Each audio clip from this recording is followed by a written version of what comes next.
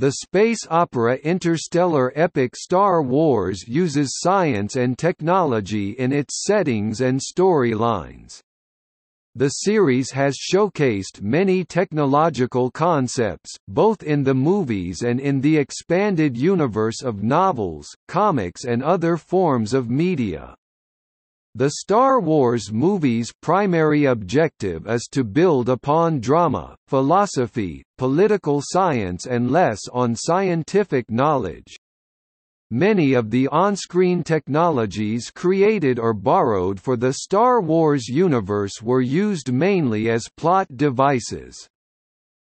The iconic status that Star Wars has gained in popular culture and science fiction allows it to be used as an accessible introduction to real scientific concepts. Many of the features or technologies used in the Star Wars universe are not yet considered possible. Despite this, their concepts are still probable.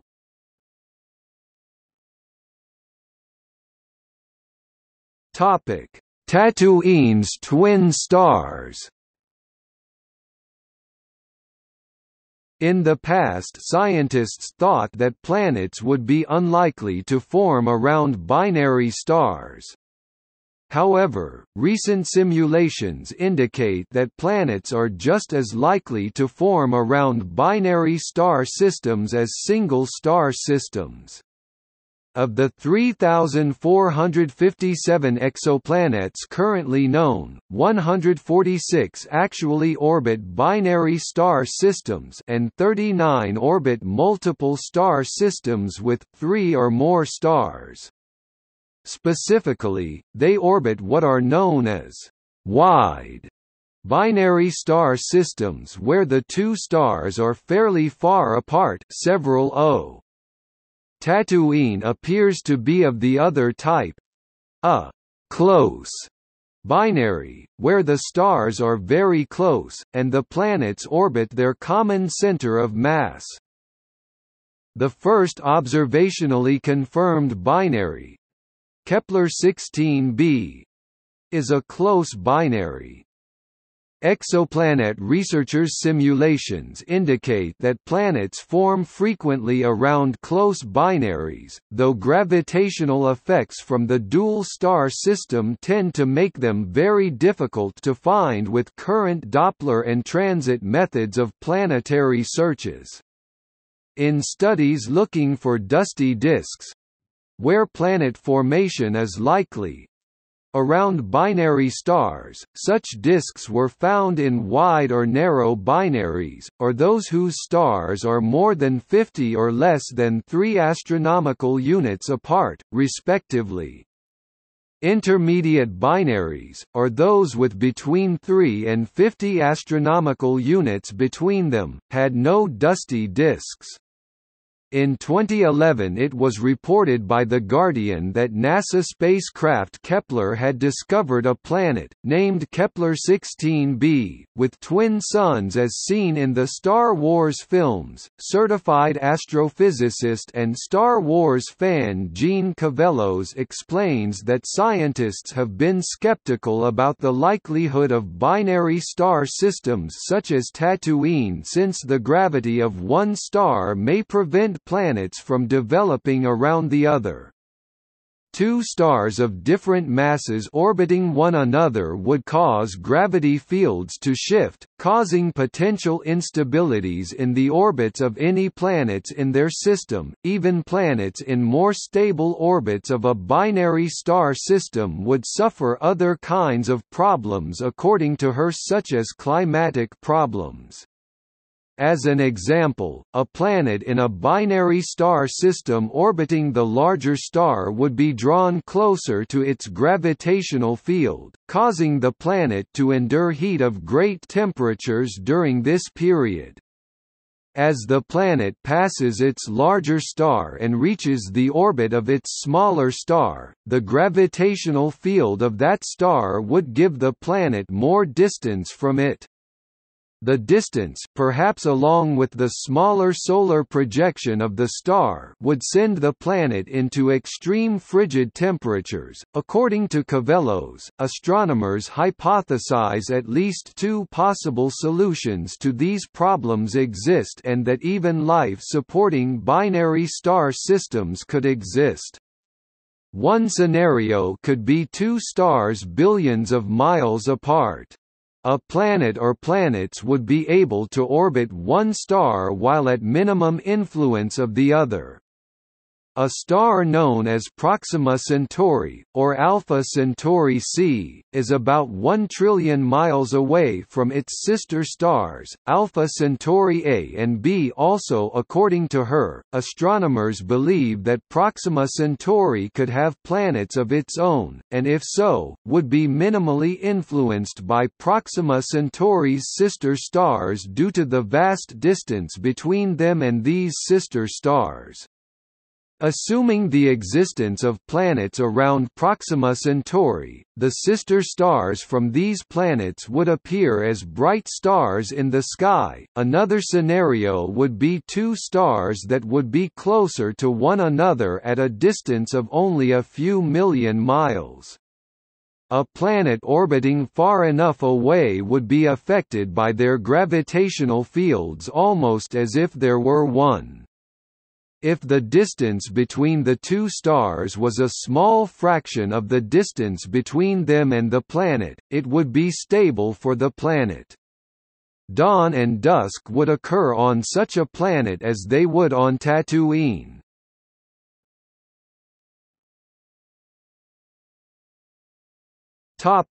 Blaster bolts. Star Wars makes heavy use of blaster and ion weaponry, attributed to laser, plasma or particle-based bolts of light. Characters can be seen escaping, or even dodging those bolts, and the blaster bolts themselves can be seen flying at a moderate fast speed. Dodging a laser bolt would be nearly impossible, as it would travel at the speed of light.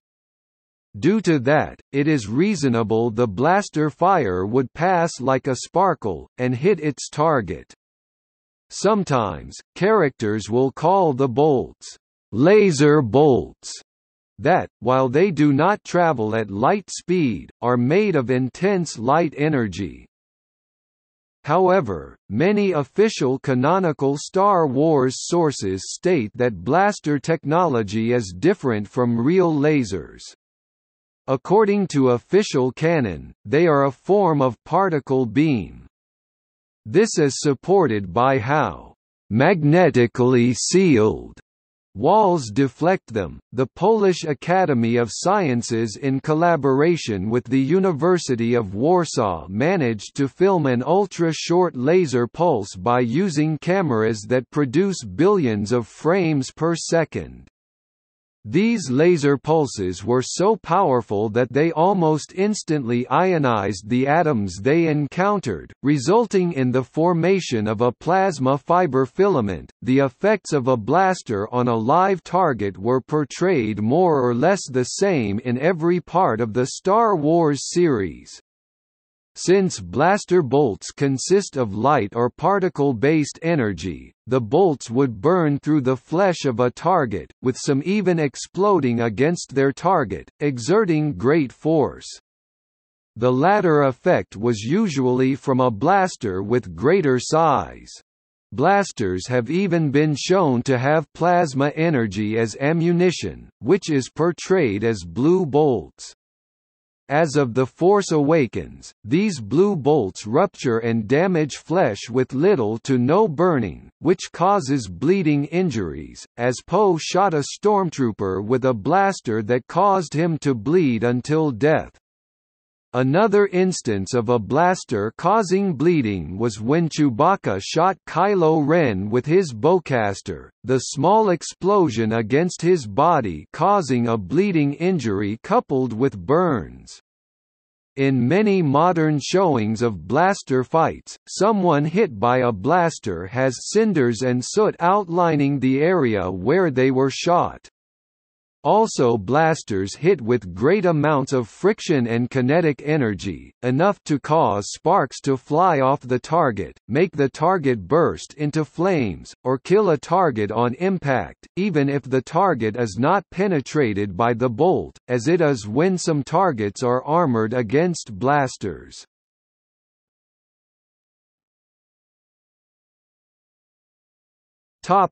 Vibration in vacuum. Star Wars is possibly best known for its epic space dogfights. Blaster, engine and explosion sounds can be heard in those space scenes. Space is a vacuum, however, and since sound requires matter to propagate, the audience should not hear any sound. This has been explained in some Star Wars media as the result of a sensor system that creates three-dimensional sound inside the cockpit or bridge, matching the external movement of other vessels, as a form of multimodal interface. In the canon novel, Lords of the Sith, it is explained that the characters in a galaxy far, far away do not indeed hear any sound from the extract. Vader's interceptor streaked toward the gun bubble, aimed directly at it. Content with the trajectory, he unstrapped himself, overrode the interceptor's safeties, threw open the cockpit hatch, and ejected into space. Immediately he was spinning in the zero-G, the ship and stars alternating positions with rapidity. Yet he kept his mental hold on the airlock handle, and his armor, sealed and pressurized, sustained him in the vacuum. The respirator was loud in his ears. His ship slammed into the gun bubble and the transport, the inability of the vacuum to transmit sound causing the collision to occur in eerie silence. Fire flared for a moment, but only a moment before the vacuum extinguished it. Therefore, the ability to hear sound in a vacuum by the audience is not heard by the iconic characters, but only to the audience as an interpretation to imagine what sounds we hear in the films as out-of-universe artifacts.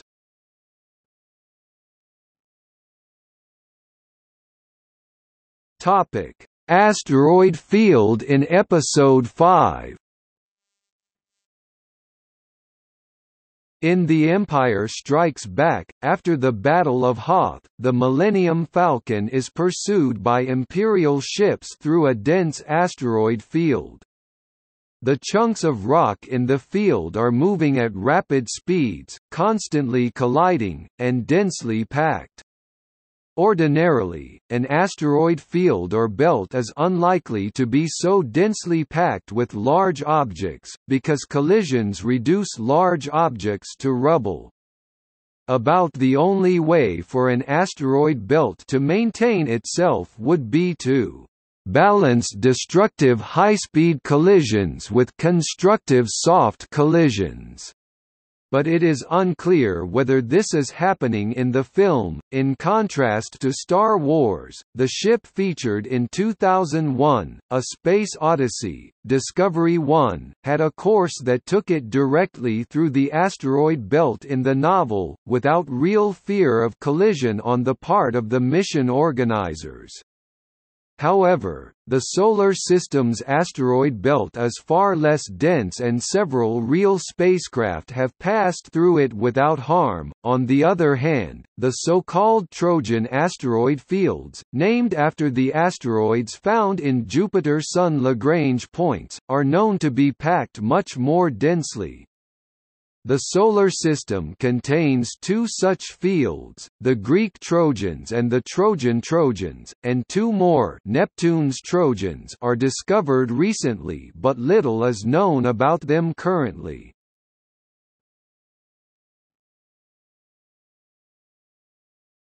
Topic: Flight dynamics.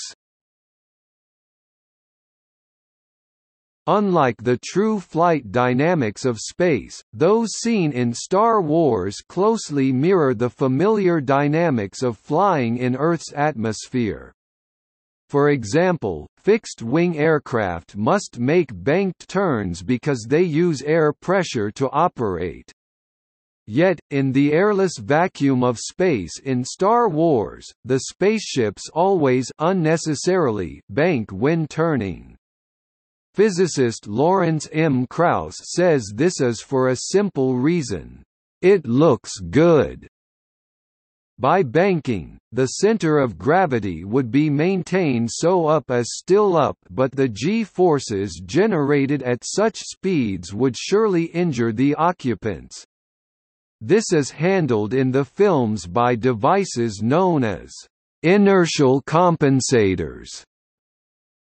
In order to turn in non-atmospheric flight, some force must still be applied to the craft, presumably by some sort of thruster or generated force field wave, the location of which, in relation to the craft's center of gravity, will dictate the orientation of the ship, or bank angle, required to make the turn.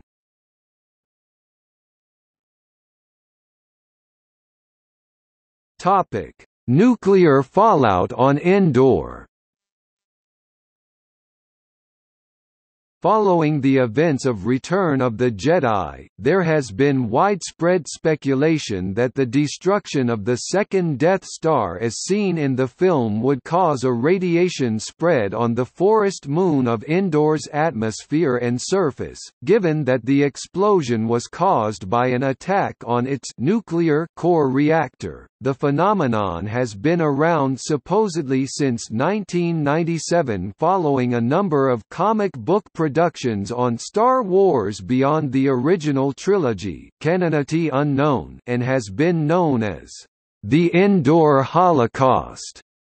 It came about from a rational analysis in multiple commentaries of the aftermath of the second Death Star's destruction and its hypothetical effects on the forest moon and its living inhabitants.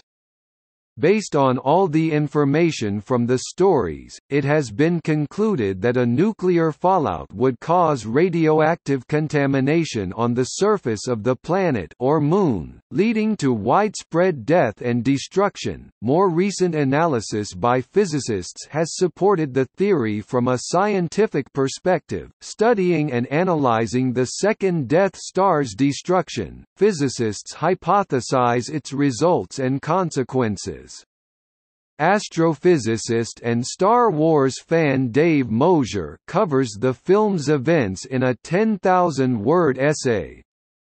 His first argument is the Death Star explosion resulting from the Rebel attack on its nuclear reactor. The whole space station would be reduced to a large number of fine metallic pieces raining down on Endor.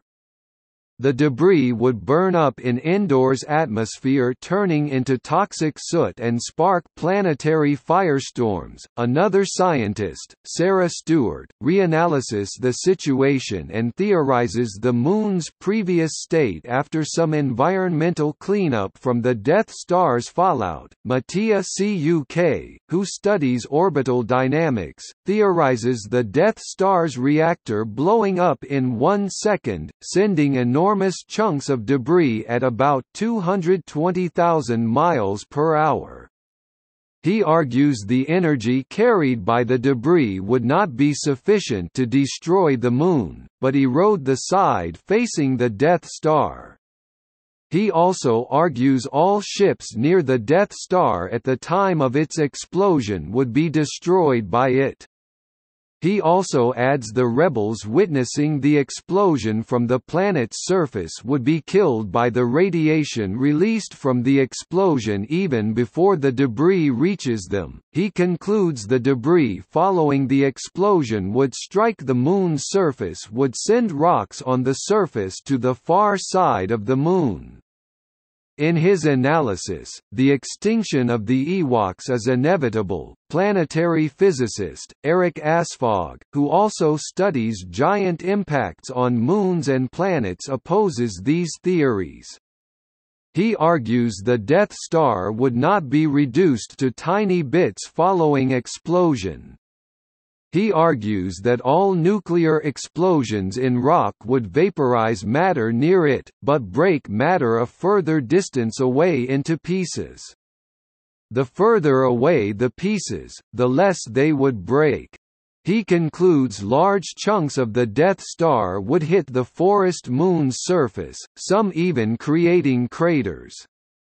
The most problematic result in his analysis is the fire caused by the large radioactive debris that would set the moon's forests ablaze. A detailed analysis to the aftermath of the Death Star explosion in Return of the Jedi by planetary scientist Dave Minton concludes all the Ewoks would have all died as a result.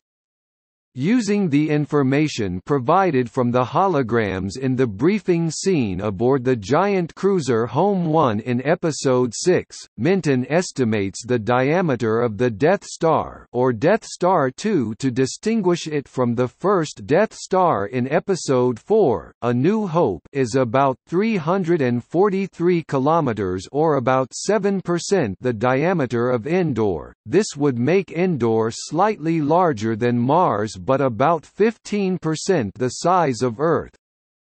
He also notes that in diameter, Endor would still be smaller than Mars, but denser in mass by his measurement formula. Endor's composition being smaller would be unusual, but not impossible according to him. He applies this data to the orbital dynamics problem. Discounting the possibility of the second Death Star being preserved in Endor's orbit by the use of anti-gravitational repulsors, a commonality in the Star Wars galaxy, Minton instead compares the Death Star in the forest moon's orbit to that of a satellite in Earth's orbit. Applying Kepler's third law, he determines an orbital period as exactly 1 day. But applying this law, he determines astrophysical problems with the Death Star using Endor's gravity to sustain itself in the forest moon's orbit. For simplicity, he assumes a day on Endor as 24 hours. Minton also argues the explosion of the second Death Star in Episode 6 is lighter than that of the first one in Episode 4. His argument is drawn from the two films where the one in A New Hope explodes instantaneously, whereas the second one in Return of the Jedi explodes in a longer time period, allowing the rebel pilots to escape alive and their ships unharmed by the explosion. The film specifically shows Wedge Antilles and Lando Calrissian hitting two main sections of the core reactor from an X-wing fighter and the Millennium Falcon, co-piloted by 9-Num, causing the reactor to collapse and start a chain explosion and resulting in the Death Star blowing up from a series of internal explosions and collapses. Minton therefore concludes there would be little vaporization of remaining material and that the explosion would move a lot slower than what is required to keep them in orbit, which he estimates as about 212 miles per second. Using the equation representing orbital velocity of the Death Star, he theorizes the fragments would need to be orbiting at about 4.5 km per second to maintain orbit at the same altitude the Death Star had been. Since this does not happen, he argues the remains of the former Death Star would fall straight into the area where the shield generator has been on the Moon's surface. To estimate the effects of the second Death Star, Minton looks into its mass. According to estimated data from some students of Lehigh University, the steel mass needed for building one would be around 770 kilograms times the mass cubed in weight. This would give the Death Star of about 10 to the power of 19 kilograms in mass. Using this data, Minton produces equations that lead him to conclude the fragments would hit the Moon's surface so hard, causing craters almost 4 times the size of the Chicxulub crater in Mexico. This impact would cause a planetary firestorm and vaporize all life forms on the Moon.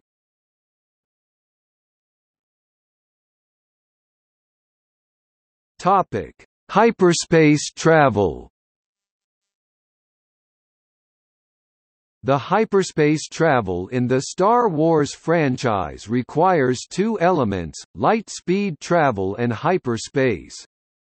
Ships in the Star Wars universe have engines capable of propelling them to the speed of light. However, current physical theory states that it is impossible for any physical object to attain that speed, as long as the object has a non-zero mass.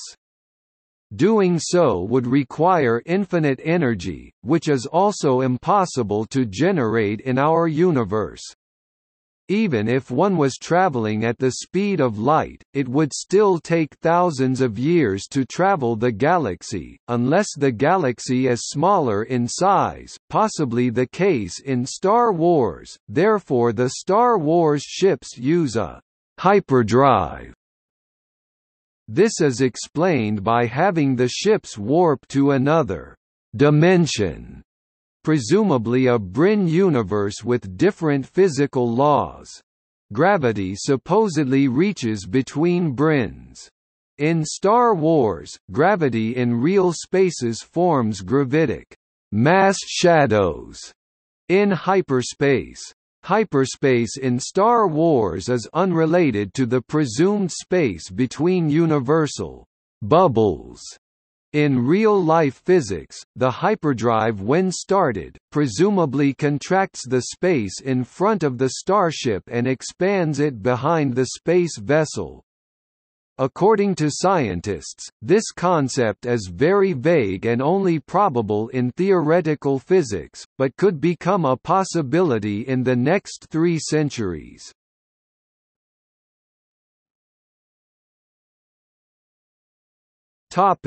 Planets, moons and planetoids. In the Star Wars franchise, almost everyone can breathe and move on many planets, and these, as well as the star systems, are treated as small places. Both defects have an accurate explanation. The Star Wars expanded universe states that many of the planets of the galaxy were colonized and adapted to the atmosphere and gravity of the most populated species, and there are also many species, such as Kel-Dor and Skakoans, that need to use devices like breathing masks or pressurized suits. In the other case, since the Star Wars franchise develops itself to the intergalactic level, it is assumed that almost all the planets on it are planetary civilizations, a theory well based in reality and that could possibly happen in a distant future. The novelization of A New Hope, ghostwritten by Alan Dean Foster, mentions that humans colonized Tatooine in the section introducing the Tusken Raiders. The section implies that humans colonized the planet and settled in the more remote areas of the much sparsely populated planet, which did not give much chance of contact between the Tusken Raiders and the human colonists, who settled on the planet in small numbers. Also in the same novel, the section introducing the planet Yavin describes it as uninhabitable. Its satellite moons are described as planet-sized. The fourth moon, called Yavin IV, as it was named by early human colonizers, is described rich with plant and animal life. It describes an ancient civilization that once existed in the jungles of the Moon but disappeared centuries before human explorers ever set foot on the Moon. the only evidence of their existence the ancient architectural sites and monuments they left behind as seen in the film, most of which were mysteriously built. At the time the Rebel Alliance used territory on Yavin as their hidden base, the only thing left on the Moon was plant, insect and animal life. Gene Cavellos points to the Tales of the Jedi comic book series that document the early colonization of much of the populated Star Wars galaxy. Her argument is that the humans in the Star Wars galaxy being a single species, as well as appearing and living like human beings on Earth, likely originated from a single Earth-like planet, though the exact origin or home world of the human species in the Star Wars universe is not exactly known.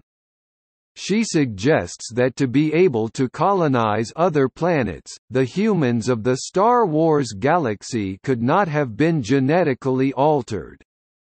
She points to the fact that Luke Skywalker lived his life on Tatooine but did not require any genetic altering to adapt to Hoth, a planet with a climate estimately the opposite of Tatooine. There are also problems with the possibility of humans altering the climate of the planet they colonize. She mentions the fact that there are native species on planets that humans live on, such as the Jawas alongside the Tusken Raider on Tatooine who survive in the same climate as humans live on. If they lived in another climate prior to human colonization and environmental modification, alternation, such as terraforming, they are unlikely to survive. Another possibility she suggests is the use of artificial aids that would help the colonists adapting to life on a newly settled planet before gradually adapting to life there. Some variations in climate and gravity would be adaptable to the colonists over a few generations as long as the variations are not too great. Through a period of generations, the colonists would evolve and adapt, even perhaps by evolutionary mutations. There is also the unlikelihood of other planets having air just like Earth's and automatically being breathable according to other scientists, Cavellos claims. Only a small number of such planets probably exist. The chances are greater of finding planets with similar atmospheres that would require minimal atmospheric modification, but unlikely to be identical to Earth's that arriving humans could simply survive on them. Another issue amongst this is that if human species would be unlikely to encounter a planet with an exact Earth-like environment, it would be even more unlikely for so many different alien species to be of the same environmental background and surviving in the same environmental conditions as seen at the Mos Eisley Cantina in A New Hope.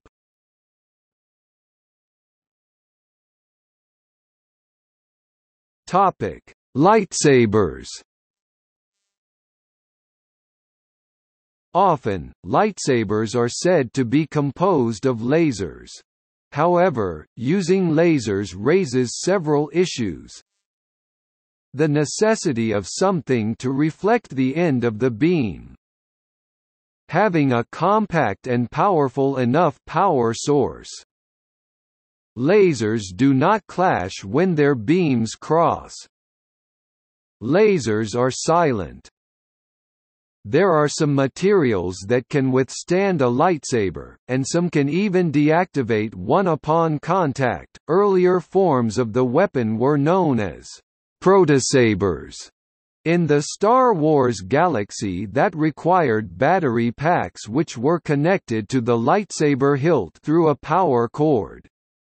The battery pack was attached to a belt worn by the Jedi using the lightsaber, similar to how a flamethrower is worn, but was not ideal as it restricted the Jedi's movements during combat. Lightsabers have been generally explained as plasma kept in a force field, usually an electric or magnetic field.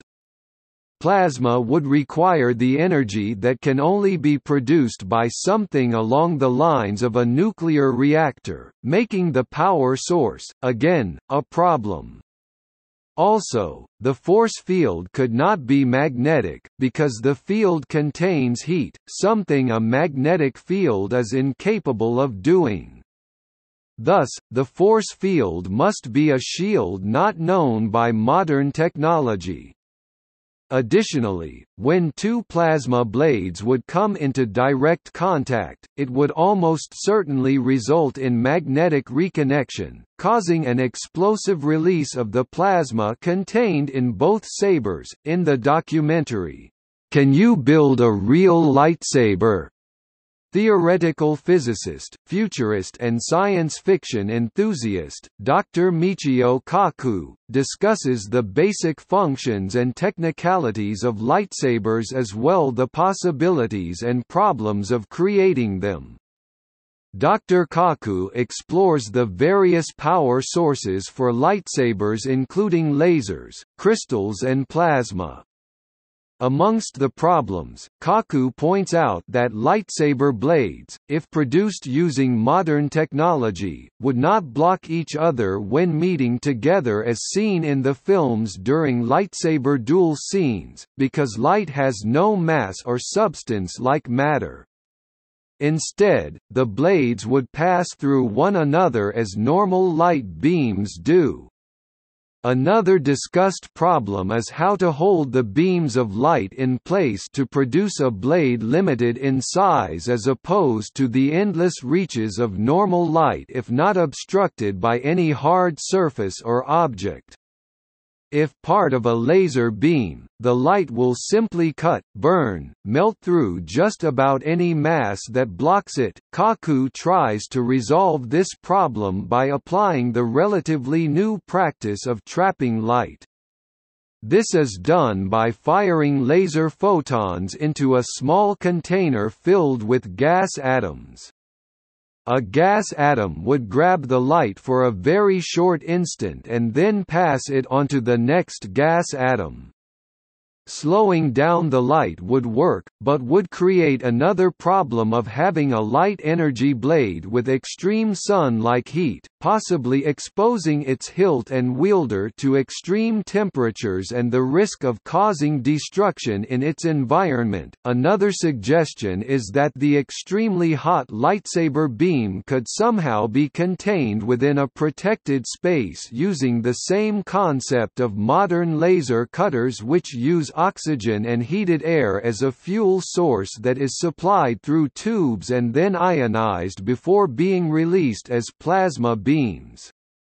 Amplifying the amount of energy used for producing these plasma beams while at the same time keeping them in a magnetically controlled space would be ideal for creating a lightsaber.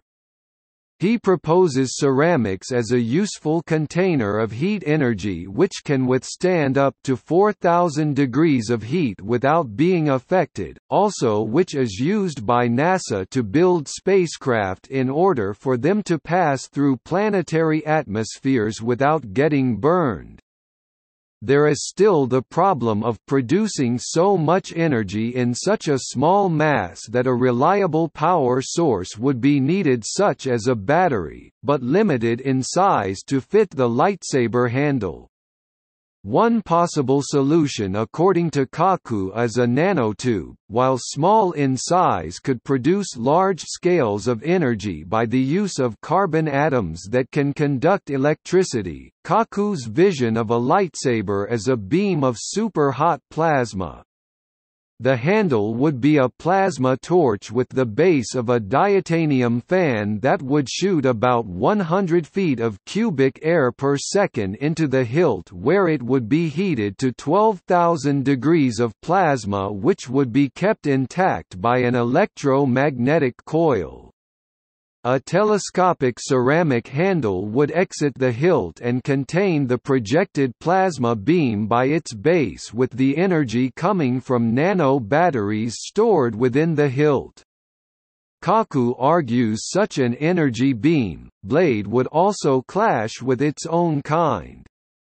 At the end of his analysis and lightsaber design in computerized blueprint format, Dr. Kaku concludes that lightsabers are theoretically possible, but still require some scientific, technological advancement to function in the same or similar manner as the ones in the Star Wars universe.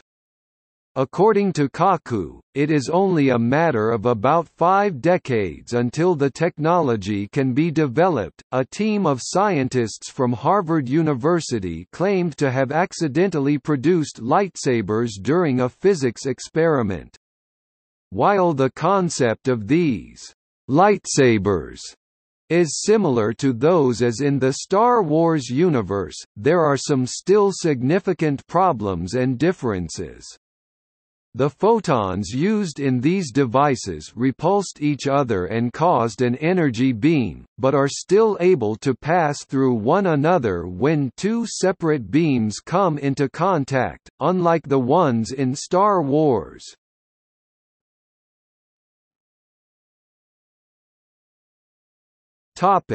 See also: